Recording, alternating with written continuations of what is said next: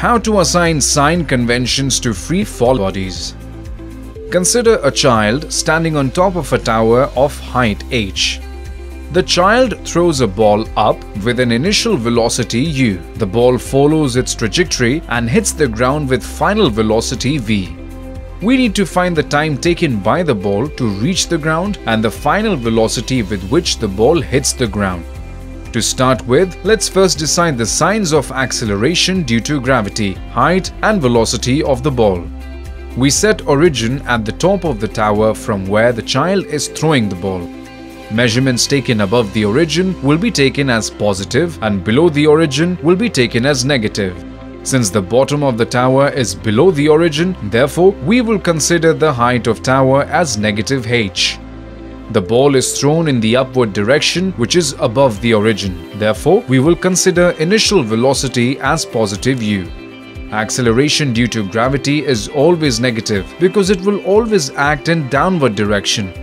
Substituting these values in second equation of motion, we get minus h equal to ut minus half gt square. Multiplying by 2 on both sides, we get minus 2h equal to 2 ut minus gt square, or gt square minus 2 ut minus 2h equal to 0.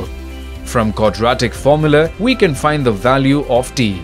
That is t equal to u plus minus square root u square plus 2gh whole divided by g. Or we can write t1 equal to u plus square root of u square plus 2gh whole divided by g. And t2 equal to u minus square root u square plus 2gh whole divided by g. Neglecting t2 value because time can't be negative. For final velocity, we use third equation of motion. V square equal to u square plus 2as. Substituting the values of acceleration due to gravity and height, we get v square equal to u square plus 2 minus g into minus h. Hence v is equal to minus under root u square plus 2gh. Since the final velocity of the ball is below the origin, there will be a negative sign. Let's solve a problem based on this concept. Question. From a tower of height h, a particle is thrown vertically upwards with a speed u. The time taken by the particle to hit the ground is n times taken by it to reach the highest point of its path. The relation between h, u and n is... Here the options are. This question was asked in JEE Main 2014 exam.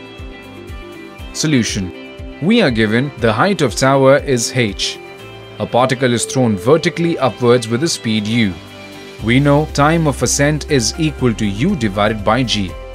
We have already derived the time taken by the particle to hit the ground to be equal to u plus under root u square plus 2gh whole divided by g.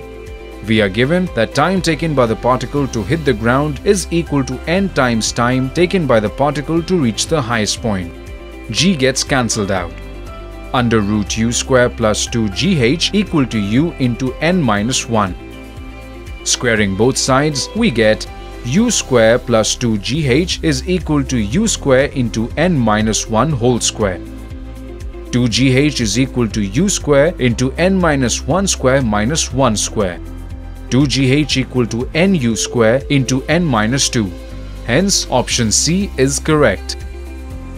Please like, share and comment on the video, and don't forget to subscribe to our YouTube channel. For more interesting and educational videos to earn while you learn, download Extraclass app from Google Play Store and get rewarded for studying.